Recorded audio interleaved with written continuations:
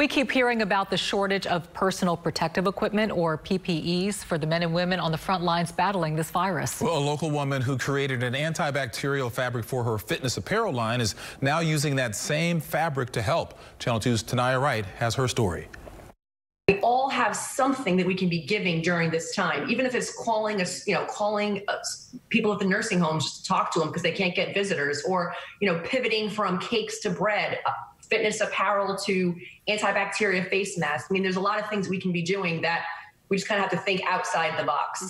And that's exactly what Megan Eddings is doing. We thought, okay, rather than have people wear a bandana or like whatever they can find, piece of cotton, the Prima antibacterial face mask would be better than just, something you can find in your drawer. She's using the Prima antibacterial fabric that she created for her fitness apparel brand, Excel Lifestyle, to now make face masks. Hashtag disclaimer, it is not an N95 mask, but people are wearing it over their N95, or if they're not, like let's say in an ICU or surgery or something, they're wearing it just in a lot of other areas of the hospital. It inhibits the bacteria and inhibits your hands from touching your face. Eddings says that you can wash the mask 100 times and it is still 98% effective in protecting you against the virus. So by this Sunday, we're going to have 9,000 Prima antibacterial masks available. And then starting on Tuesday, we're going to be making 9,000 per day. We have the capacity here locally to make 90,000. Eddings and her team are already talking with local hospitals about the face mask. We're talking to